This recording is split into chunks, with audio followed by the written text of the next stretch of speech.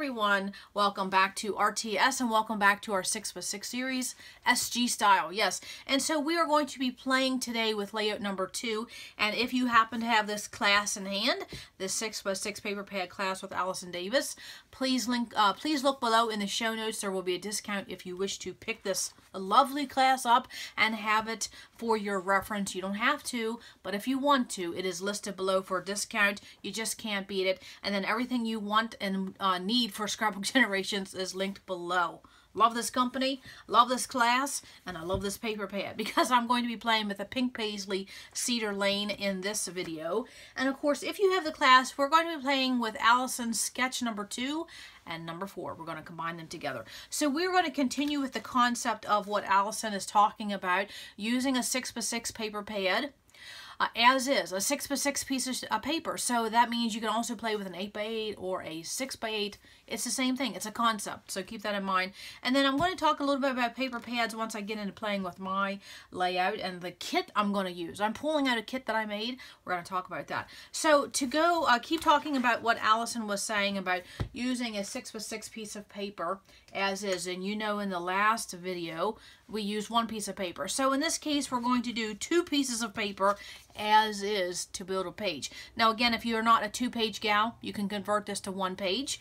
Or if you're someone who gets inspired like I did, you can create 3 pages. You can do a little bit of both. So let me span things out. Of course, I'm going to be playing with some fall photos of my little one when she was 2.5 years old. Look at that face. Oh, babies have the best faces, don't they? And so that's what I'm going to be playing with. So, of course, this was a perfect fit, this pink paisley cedar lane. So, of course, you know, we talked in the last video you would pick out some signature pieces and just have fun. So, let's have a talk about paper pads for a minute because this is paper pad party at the same time. So, on the right here, I have a paper pad that basically came out when this original collection was released. And then, of course, here is one from Tuesday morning that came, you know, followed a few years later. So this was a couple years ago. So you can see, of course, the packaging is different, the marketing is different, that type of thing, and the price was different. Okay, key point, price was different. Both had 36 sheets. And so I want to show you the difference, and I'm going to go to the major difference right off the bat. So here on the right was original, and then let's look at the difference of the second running. Big difference in color schemes. Yeah, so I don't know how that happens. Well, I do know how it happens. They just do a second printing, and so the colors are not the same. So this really doesn't pose a problem unless you wanted to take something that you got from the original release and pair it with something that you just got. It doesn't always match up. That is a big difference. This is more of a green teal. This is a blue teal. And then let's go to another piece of paper that you can clearly see a difference. And I just wanted to show that, and I'll be talking more about this in our Spending Freeze freebie at the end of the year. It's just some things I've been realizing this year. And I think you start to realize these things when you start to play with your items more. So again, here's the one that was basically original. This was the reprint. Look at the difference. Yes, a big difference. Big difference. So there is a difference. And so, of course, I'm going to be playing with the ones that, which I'm going to be playing with the pad that was basically from the original release because I love those colors a little bit better. So again, we'll be talking more about that. But when it comes to paper pads, yes, there is a difference from when you get something at a discount versus when you get it from an actual scrapbook store that was basically bought from the manufacturer. There's a difference. Okay, so, and there's nothing wrong with either. There's just a difference. That's all it is. Okay, so I'm going to be picking out 2 pieces of paper. Of course, here's my focal photo with that lovely little face there. And so I know I want to get the pink and the blue, and of course we're in leaves. We're raking leaves. So, of course, I saw these 2 at the end. I really like this polka dot. And again, using it as it is. I won't be doing anything to these 2 pieces of paper. So I'm just going to do a quick flip through because you can still find this at discount stores. It's still available. Of course, that wood grain, you know, speaks to my heart. Yes. Now, of course, I'm showing 2 pieces of white cardstock just for filming, but that doesn't necessarily mean that might be what my layout ends up. It's just for filming. The paper shows up better. So I'm going to do a quick flip. Ugh. I can never say no to wood grain. Never. I think that might be the one I do for sure. And I like that floral. Okay. And this is how I pick my paper. okay? But then look at that, look at that, look at that. Oh, I want to definitely get some pink. So, I like the leaves. I like that. I really like that. I can't even decide. Okay, maybe I won't decide. That's the thing. I'm going to pick two. I'm going to pick two, but I'm not going to decide for my layout. I'm not going to fence me in.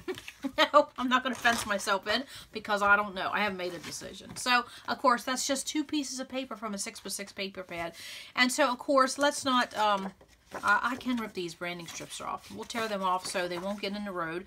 So we're not going to do anything to these 6x6 papers other than simply play with them as is. That's the concept, as is. Okay? So one quick way, and if you have Allison's sketches in front of you, you can clearly see 2 easy ways. Now, of course, for me, I would trim this little perforated edge off, or you can take your fingernail and you can absolutely take that rough part off. That's an easy way to do it if you want that clear 6x6. So an easy way to do it, of course, if you're doing a 1-page, I've showed this in other layouts. Let's talk about a 1-page first. As the easy way to do this is that you simply take your 2 pieces of paper and you do it as a header or you do it as a footer. I mean, that is how quick using 2 pieces of paper is. And then, of course, you know what we always do at RTS. What do? Okay, we rotate. So right there is 4 options. That's 4 different simple designs using this concept of 2 6x6 papers as is. Yes, let's do that again. Let's try 2 more different pieces of paper. Why not? Let's just play. Let's get that flower. Because you know I'm drawn to the flower. And let's see, could we do the pink or how about that teal? Oh man, that would be pretty. Oh, maybe that's what I'll pick. Okay. Yes, okay. So this is just a 1-page, okay? So just simply, remember I told you some of these videos are going to be quick and some are going to be long because this class is a quick class because it's the concept you're learning. Okay, so again, and of course my white cardstock is actually embossed. It's just gorgeous. And so there's the floral, there's that teal, so we can use it up at the top. Then of course, you know, we could break out some washi. Why not? Why not? Let's just play. Oh, I could break out this wood grain washi. Now, someone recently asked about wood grain washi. You can find some at Michael's. They have it in a 2-pack. Just look at the display, and once in a while, Hobby Lobby has it. But then what you can do is take those 6x6 at the top, and you could run a piece of washi up there. And then you could also, you could flip your paper, bring it down here. Your 6x6 papers could be as a footer on the bottom. Right there. And then you could run a piece of washi there. And then, of course, just like I showed, rotate. And then you could do this here. You could do it there. And then, again, rotate. 4 different pages. You could sit here all night and play with a 6x6 paper pad simply by using 2 pieces of paper and doing it in those 4 rotations. Now, is that not quick and easy? There you go. And then, of course, you know, you just play with your photos. However many you have, however many you want. Of course, look at this little one. She's laying in the leaves. Oh, yeah. Look at that. So then again, 2 pieces of paper as is. Now, that's a 1-page. So you just can't get any easier. I mean, that is the ABC of a page design. So isn't that fun? Play with those patterns. Play with your washi. Play with your border stickers. Play with your ribbon. Play with your trim to cover up this seam. Absolutely. Just something different. Okay, so now let's do what you can do if you're going to do a 2-page layout and you're only going to use 2 pieces of paper. What would you do? And of course, Allison talks about this in the class. Definitely read. Is that you could take these 2 pieces of paper and then you could span them however you want to. You could take this as far flush to the left as you want or as far flush to the right. Let me see if I can get a hold of it here. To the right. Okay, now this is a 2-page. Now pretend this is 12 by 24. I'm just trying to make sure I have things in frame. So again, 2 pieces of paper as is, 6x6, shifting it to the right, shifting it to the left, just spanning it somewhere. Right here's my middle of my layout right here, and spanning that. And then of course, what do? You just keep on filling up that perimeter with your photos. Absolutely. And then of course, cut some down.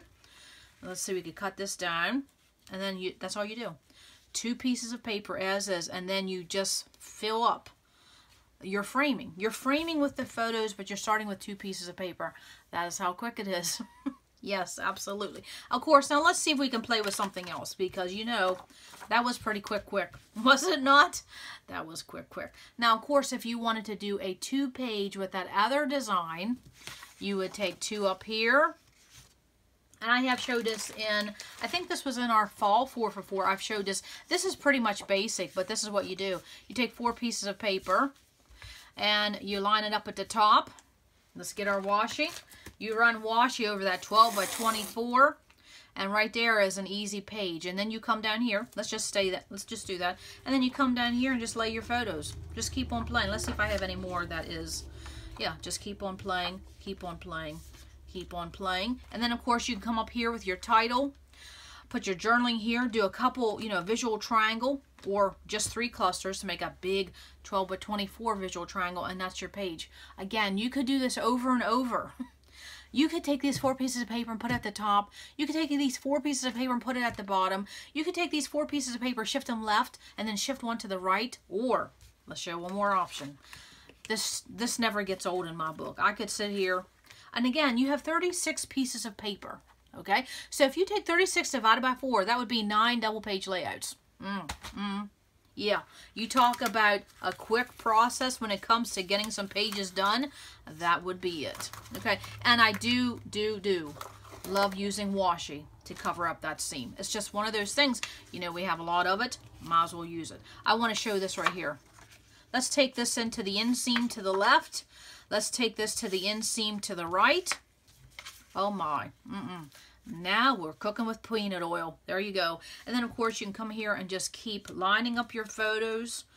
Let's see, we could line them up this way. You could line them up this way. There is no wrong way. No, there's no wrong way. You can keep lining up. And then you could definitely get 6 to 8 to 10 photos.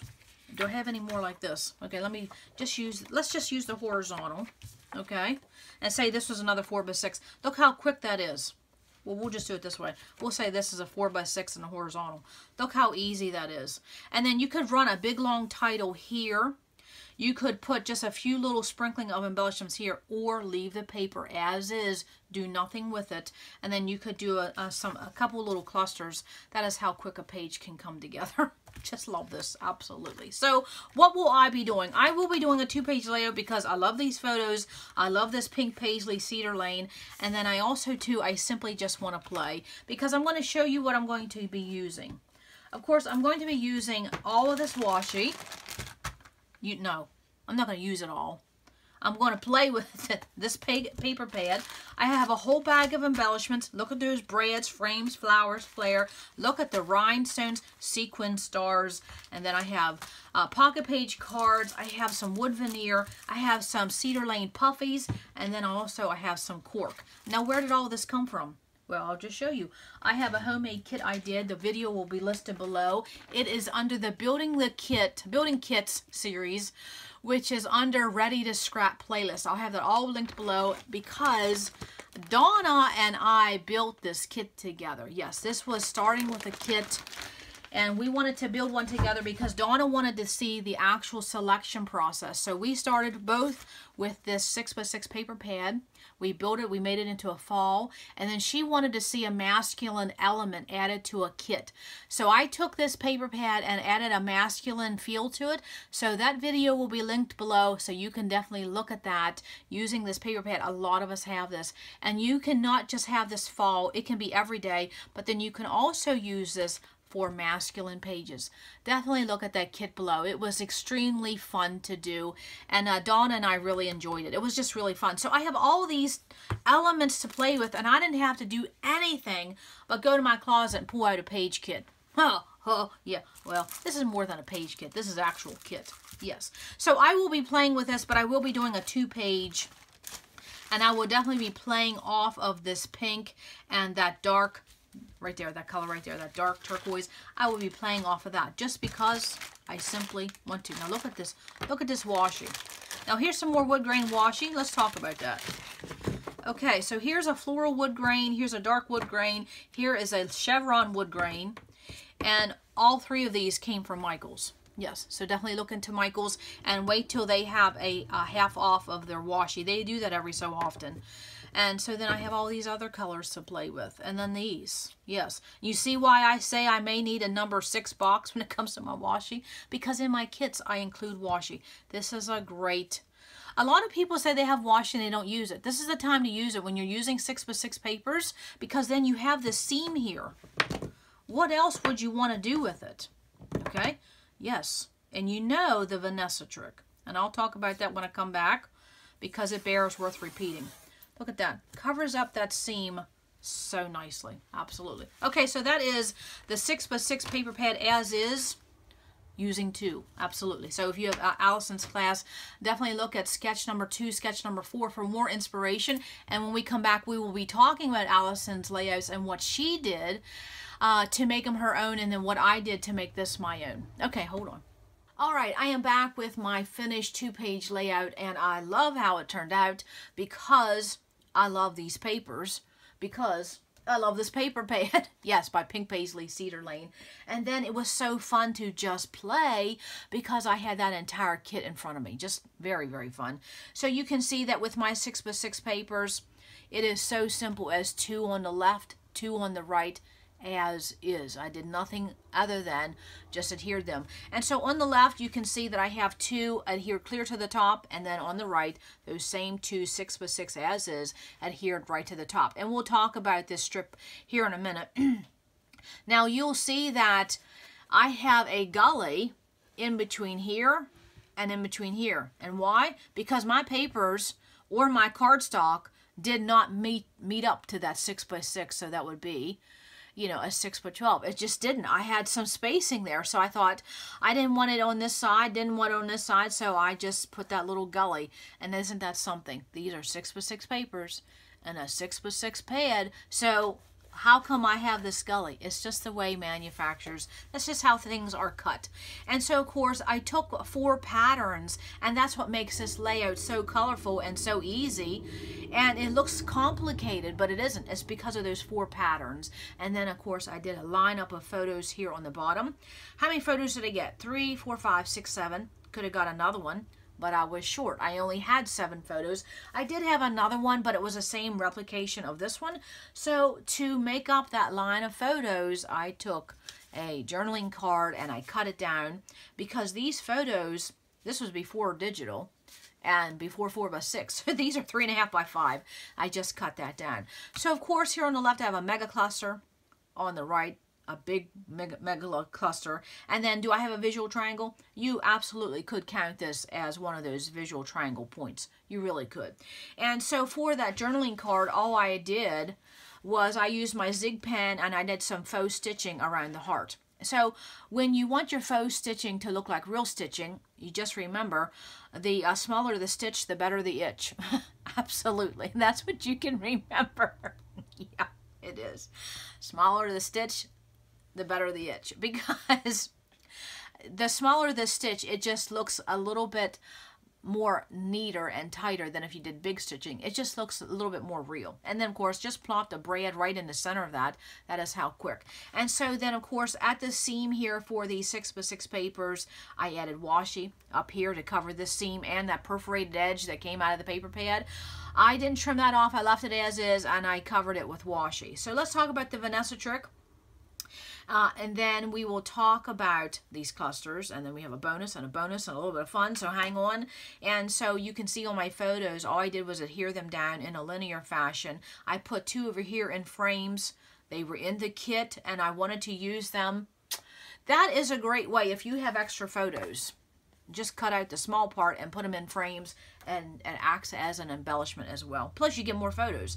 And so of course I simply could, if I had more photos that I could cut down, or if I had some mini wallets, you know, little mini ones, I could have ran another whole row, and that would have been beautiful to finish this layout. I could have done another whole row here and another whole row here of photos. You could have got a lot on there. And so what I did for my photos is I simply added some phrase stickers from My Mind's Eye. Now this one right here is one complete phrase from the sticker sheet. It says, I love you even more today. How precious. Now, what I did for this one and this one is that I took some of these smaller words and I made up my own phrase. So here on the left, it says, you are my happy. On the right here, it says, love my time with you. So when you have a bunch of these little ones, you can see sometimes the little ones get used last. Pair them up. Make your own phrases, your own little subtitles, your own little mini journaling on your photo. Now, let's talk about journaling for a minute, because I will have a couple lines, and it's going to go up here on the pink, and I'm going to put it on this pink graph. I'm going to print it out on copy paper, and then I'm going to adhere this to the top of the copy paper and then run it through my printer again. And I only have a couple lines, and I would have done it today, but today's one of those days that if I start journaling about this, that, and my little girl, and I'll just start boo-hooing. So, you know, there's just some days you can't journal. I'll do it later. It's just one of those days. You know what I'm talking about, ladies. It's just one of those days. Okay, so now let's talk about the Vanessa trick and the washi trick and taking the Vanessa trick to another level. Let's talk about that. Okay, so for at the top here, this pink dot, that is absolutely washi. That's not pattern paper, that's washi. And so if I was to take this washi, and the reason it is called the Vanessa trick, because my friend Vanessa Bell, she has a YouTube channel. And she has a fabulous YouTube channel. She does Disney pages. She uses a lot of color. She does mixed media. She just does a little bit of everything. So definitely, I will have her link below. And she taught us this years ago, and this was the game changer. The game changer when it came to washi. So that's why I call it the Vanessa trick, because she taught us. She's the one that taught us. You know, give credit where credit is due. So you take your washi and you put on your piece of pattern paper. Well, it messes up your paper, and then you don't even see the washi. Well, that's a dud. So what Vanessa taught us is that you take a piece of white cardstock, and I always use the back of a piece of paper. I don't care for it. I'm not going to use. And then you take your washi, and you do a strip. Now, I always just do a 12-inch at a time, because that's usually how I use it. But you don't have to. I mean, it's a good use of that. And then you just trim it out. Okay, I would just take that washi, run it the whole way down. And so then that's what you get right there. And so then what you would do is that you would adhere it with ATG or your liquid. I always make sure I put some on the corners with my quick dry, because I don't want it. If you were to try to lift this up, you can't. I adhere those very ends on that strip. But you can just use the ATG because it is paper. And so then what you can do along with that, okay, because here's what it looks like. That's the washi on pattern paper. That's what it is, the washi on cardstock. And then you put it on top of a piece of paper. Like I said, it is the game changer when you're talking about washi. So then the other thing I want to show with that is that you now look at washi not as washi. You now look at it as embellishment and pattern paper. Because now you can take that washi, put on some cardstock, and now you can use your punches. You can use your edge punches.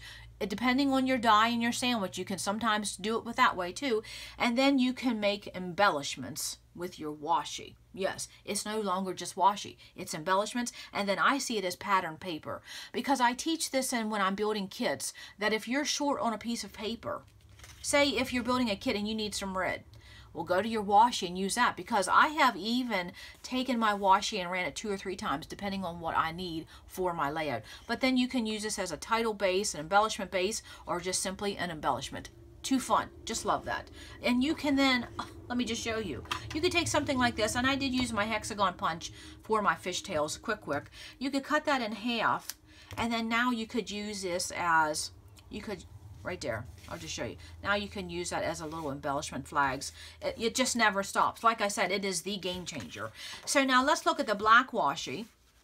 And so for my seam here, my black washi, I did not put it on white cardstock, because for black, it has an impact. You don't need to always do it for your black. And then also too, thin washi. It's kind of a little hard getting it on that paper and then trimming it down. So for thin washi, I don't really try to do that.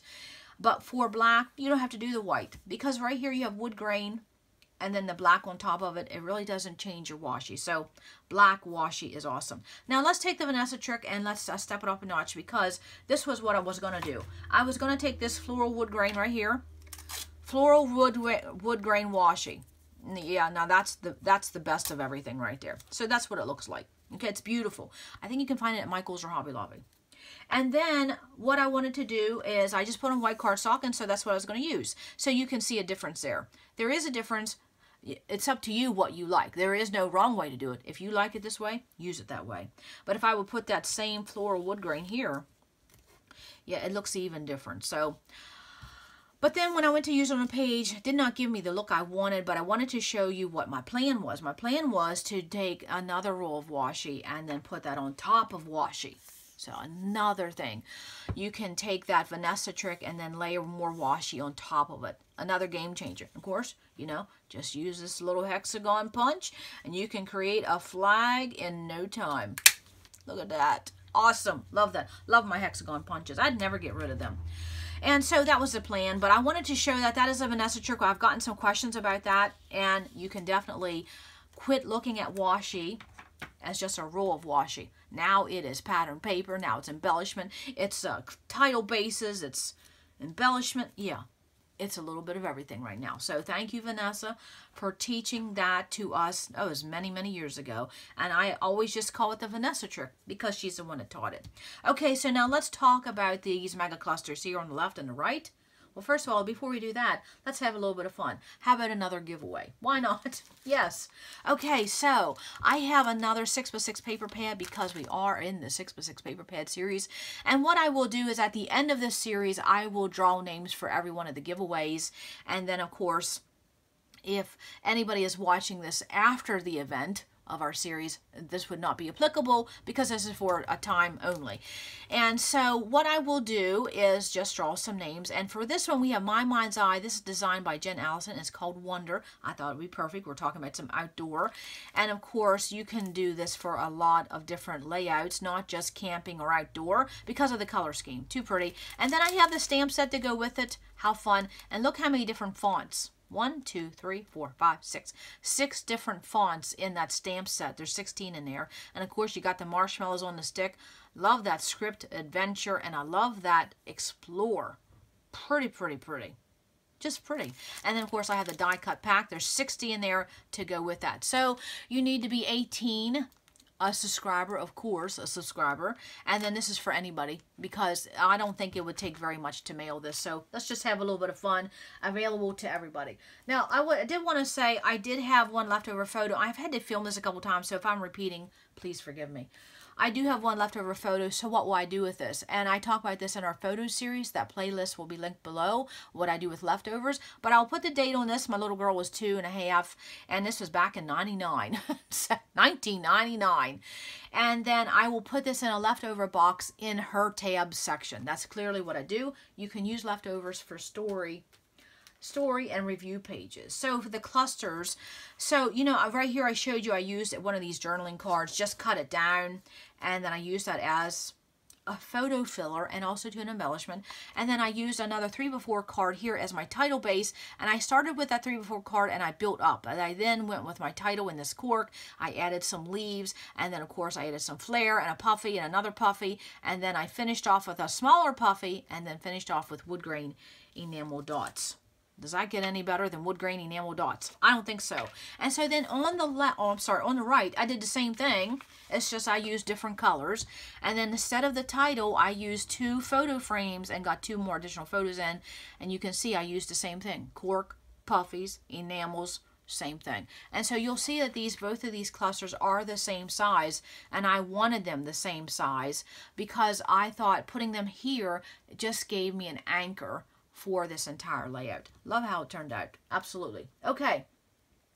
So now I think, do we need to talk about Allison's? I don't even know if I talked about hers. I don't think I did. Let's talk about Allison's, and then we'll talk about what we're going to do in the next layout. So if you look at Allison's layouts, in sketch number 2, look how she used 2 pieces of paper as is for an entire 2-page layout. Just 2 pieces of paper. And then also notice how she did her journaling. Now that takes a little bit of dedication, a little bit of time, but she also inked every one of them. And then she got her signature style in with her stitching. And then look at what she used for embellishments. She used pre-made elements. And sometimes when you're getting into a technique, that's what you do. You use pre-made embellishments, and so that's what she did. And then look at sketch number 4, where she did her 2 pieces of paper on the left and 2 pieces of paper on the right. Basically looks like this. But then look what she did. I have washi, but look what Allison used. Very fun.